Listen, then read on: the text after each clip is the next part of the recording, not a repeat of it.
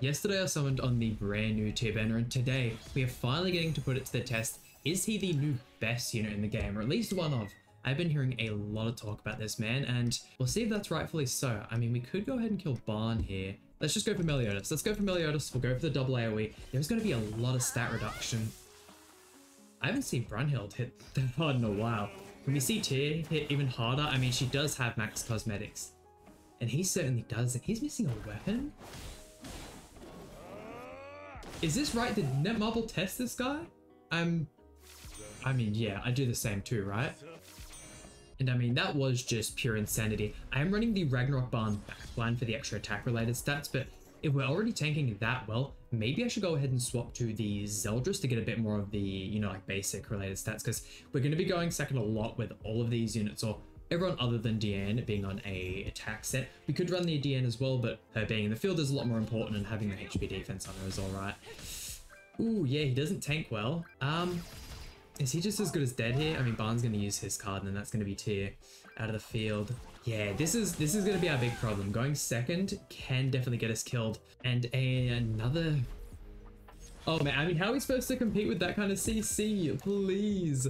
Man, I need this 13 mil box CC, and I need it now. The amount of people I've been going back to that have been running full Demon Team, full HP, they're rocking 410,000 CC. I know it's been a while since I played the game, but man, you guys need to chill out. If I've been able to loot for that long, if I went ahead and summoned for the Mushoku Tensei characters, would I be at 13 mil, and would I be able to do this kind of stuff? Not like this guy. Everyone can run this team. If you played the game, you have LR Lost Vein, but I didn't, so we're here and we're hopefully going to be able to go first. Or maybe I need to do ungear, right? Oh wow, and this is going to be really interesting because I do not have a clue what any of these units do. The matchup we've got here though, with us being pretty much mono red, yeah, I didn't have a clue what Ghislaine, or I didn't even know who the middle character is. I was going to watch Mushoku Tensei before the collab came out, but having not been playing the game, I was like, hey, we can totally skip out on that. Is this just going to one-tap everyone?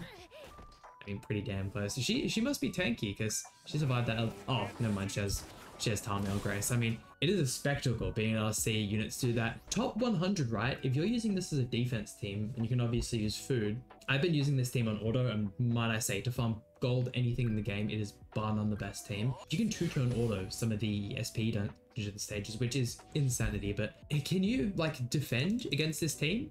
If it goes Brunhild and then into his card, is there anything he can really do? We'll go ahead and watch him one-tap Nanashi. Oh, is he actually gonna do it? Yeah, get out of here. 311,000. He's got LR stats. I mean, maybe not having LR stats, but definitely having LR damage. And man, this guy's also got really low CC. Oh, well, that's right. We'll go ahead and stomp him, and then I might go ahead and move over to ungeared. That way we can see how he looks in both versions of PvP, because, I mean, it is always impressive seeing how these guys rock in geared PvP. I feel like this is the more fun side of PvP if you must, but man, that is some good damage, and I'd much rather have the Purgatory Meliodas. Then I know Barn's a lot better, but man, just having even one attack with the True Magic or Dark Magic, whatever it's called, he can do some wild damage. You're the AoE, aren't you? Yeah, we can definitely kill Barn in this next one, and that's just a buff removal. I have also heard people have been really enjoying this guy with Skadi. That could definitely be a team to run. I have both attack crit and HP defense for Skadi, so I'm thinking maybe putting her on a HP defense set to once again boost the CC, because that has been the main downfall of today's video. Please live this. 113. Bit far off tanking that. Who is this in the back? Oh, okay. SR Liz. Wow, it has been a minute since I've seen anyone use you on PvP. We can go ahead and delete her, and then that should give us the Brunhild ultimate, and we can hopefully just kill whoever else is left. Oh my god, did you see how much damage she did to Barn there? Absolutely evaporated. Eviscerated? Whatever. Oh no, please go for Barn again. Brunhild, you're throwing! Nah, there's no way. I should have targeted, but I didn't expect her to die just to the AoE. I mean, we can pray that we can kill Barn with this AoE, but he'd have Deanne to it, wouldn't he? No? Why are you going for his Barn? What is that turn? Okay, well, I'm glad he's throwing. Handed us the win. Oh man, if that could kill, that'd be great, but... Oh, that is gonna kill. Oh wow, and then we can finish off with Brunhild. I mean, Tyr technically carrying, he did the most damage turn one, and then kind of made himself such a threat that they had to go for tier, and then Brunhilde could do the rest of it. I was thinking about maybe putting her on HP defense, but let's see what we're coming up against. Is that definitely more scared of the red Gotha at this point? Can we still go ahead and get rid? That's a lost vein. Have you got the Holy Relic? No Holy Relic. Okay, I mess with it. I mess with it. Let's see if he's still looking as impressive though. Obviously, an ungeared not being able to cater units to more of the damagey side of things. I still feel like we're gonna one-turn everyone, and Escanor is gonna be in his final flame. Depending on the ult levels, of course, we may still be in trouble.